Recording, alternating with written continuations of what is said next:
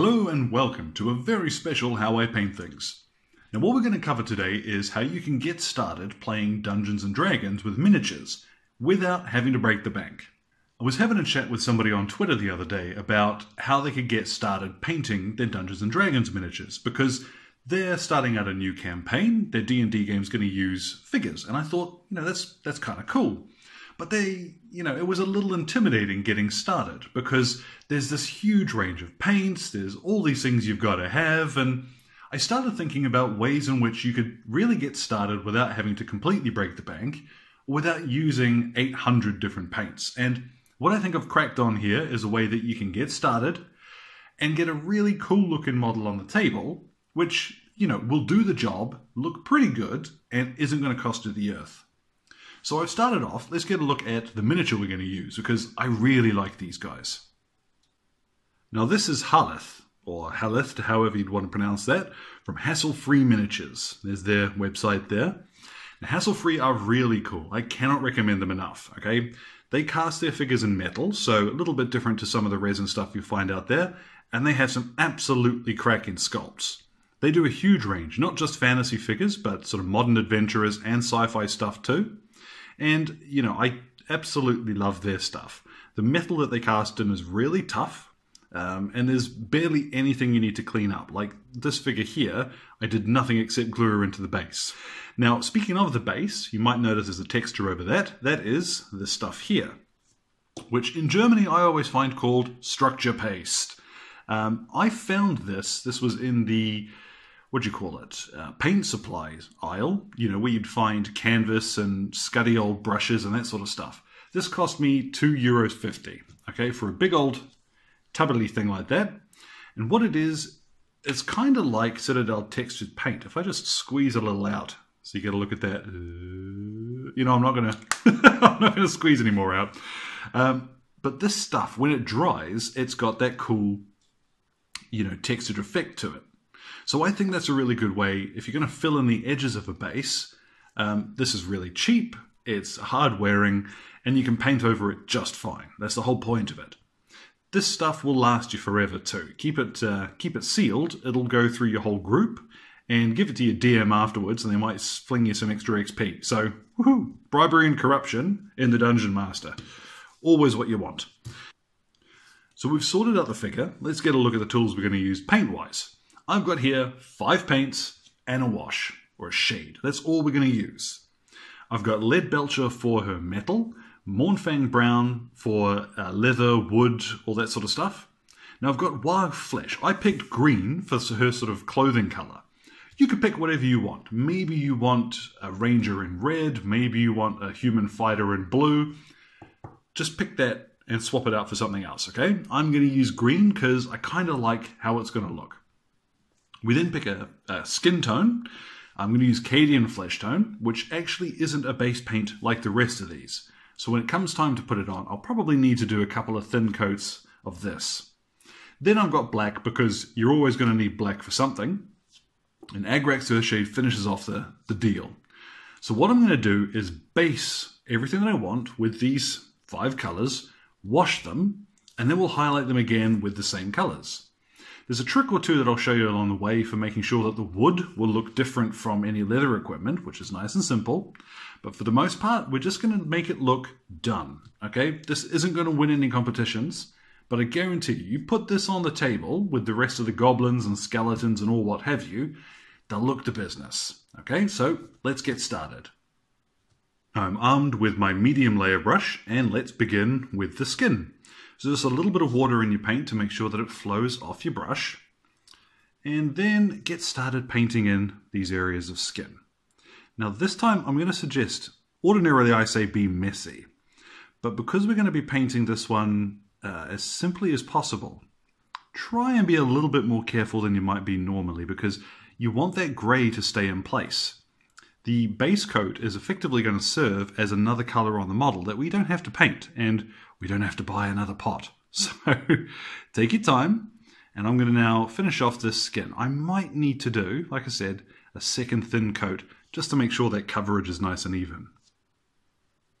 Now there we go. After the second coat and the light being turned on, you can see that much clearer. That doesn't take much to do. Now the important thing to note is if you do need to come back and do a second coat of color over something, you'll be tempted to just use the paint that's on the palette and come back over. Try not to do that. Let each layer dry properly. So once the first has gone on, if that skin's a little bit streaky and the grey is showing through, leave it for 5 minutes. Don't worry about the paint on your palette. Just let that dry too and get some fresh stuff. Okay, it's one of the things that'll quite often mess up your base coats is coming back and trying to put more on while they are still wet. So bear that in mind. What we'll get on to next of all is lead belcher. We'll do all of the metal on it. Now there's quite a lot of this. So if there's any point at which this is going to be a little time consuming, this will probably be it. So just go in now and you can flick your brush over her chainmail fairly quickly. And remember, this will of course depend on what you're painting. So just cruise around now and anywhere that you want to be metallic, get in there now with your lead belcher. Now over grey, you'll tend to find you probably won't need to do a second coat of this. So this will, not be too difficult. There we go. We've been a little bit messier that time around, but we're going to paint over most of those areas anyway. So what we've got next is the clothing. And I'm just going to get my wag flesh. And like I said, this could be anything you wanted. Red, blue, yellow, whatever you've got your hands on. This is now the point where you're probably going to want to start putting this on. So I'm going to just quickly start bashing this on. And let's not miss her sleeve there either. And as ever, what you're looking to do here is avoid anywhere that is already the colour you want it to be, but don't worry too much about stuff that isn't. Now, on this model here, for example, underneath her jacket, she's got trousers and then boots. I'm going to leave her trousers in the undercoat grey so that, there's another colour on there that I don't have to paint. Shh. And then we'll get our brown and do any leather or wooden areas. So her belt, for example. Obviously, in this case, the model's shield. We've got like a breastplate thing she's got going on, some shoulder pads. Just take your time now and pick out anywhere that's going to look better for being brown, basically. Now, at this stage, she's really starting to come together. All I've got left now is the black. So in you get anywhere that's going to be black. And you may find, if you're careful, you've got a steady hand, you can get the laces on things with your medium layer brush. Otherwise, just swap on down to a smaller one. Take your time with this, okay? Because this is the last stage before we go on to our wash. Now after that, I've gone around and tidied up anywhere where the base coats went a little bit awry. So there's one or two spots where, as I was painting the next colour up, I made a mistake and went over. But it's easy as just opening up the pot again and going back to the last colour. Okay, so what's important is that your base coats are nice and solid. So, what we've got now, you could put her on the table like that, slay some goblins, but why not go a little further? And this is easy to do. What I've got here is Agrax Earthshade, and I've got one of the shade brushes. You could use your medium layer brush, but that might take a lot longer. All I'm going to do is start covering over the whole model in this Agrax Earthshade. You can be fairly generous with it. The more you put on, the darker she will turn out. But now just go around the whole model, and I mean the whole model. We're going to do the base in this as well, okay? Just cover it over in Agrax Earthshade, and then give her probably about 40 minutes to dry. That was easy. You could go ahead and chuck her on the table like that, and she'll look way cooler. We've got that nice, earthy, sort of almost grimy tone that I think fantasy figures really should lean towards. If you're doing something which is all glowing and shiny, then that's cool, but D&D never seems to feature soap in any of my games. Players don't want to spend money on soap. So, I like that earthy tone that these figures can have with a little Agrax Earthshade. But, the leather still looks like the wood. However, we still have all of our fabulous tools right here. So I'm going to break out the Agrax Earthshade again, except this time we're going to use just the medium layer brush.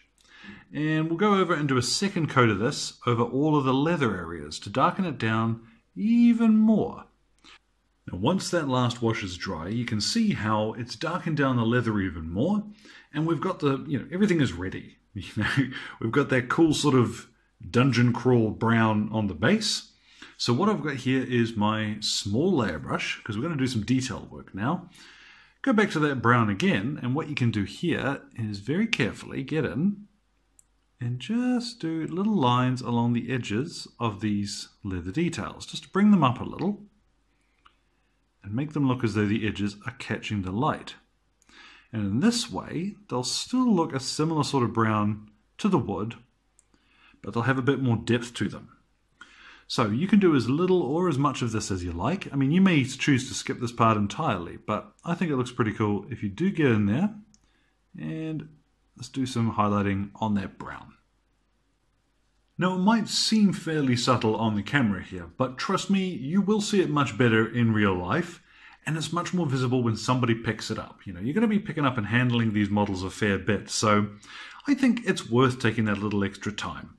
You can do the same with all the other colors too, so I'm going to do the backs of knuckles, her nose, her brow, and just lighten up her skin a little bit where I want to accentuate that. We can do the same on some of the metal areas by using that lead belcher again. And you can also lightly drag across some areas on her chainmail that you want to brighten up a little. So try and be a bit sparing with that, but just to catch the edges of some areas, that can look quite cool. So, you know, go around, do the metal that you want to do, and then we'll do the same thing on her clothing. So again, just get out whatever color you're using, and we'll try and catch the edges and along any sort of larger flat areas of color. You can get in there now with the base coat again, just to brighten that up. Then with that, she's pretty much done. I mean, I'd put her on the table quite happily there. It's not as vibrant as if you were using, for example, the next step up, like the next of each of these colors. But by using the base coats over that first wash, you're going to get quite a nice transition of color.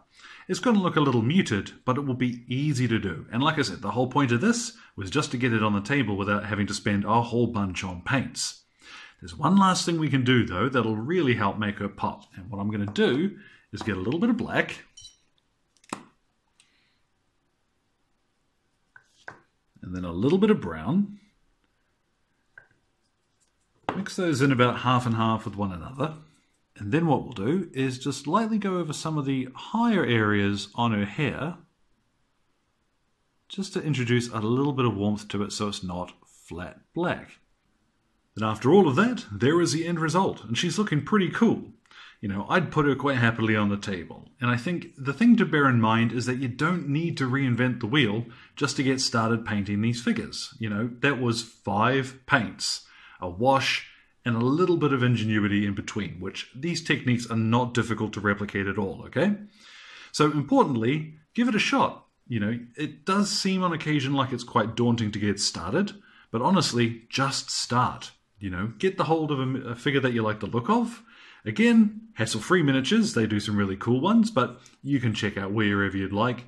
Maybe you see something in store that just looks interesting. These limited palettes, you know, you can do quite a bit with. So what I'm going to do now is just grab a couple of photos and finish her up. So as ever guys, you can get in touch, just drop a comment down there in the box below, or my Facebook and Twitter are both linked there too.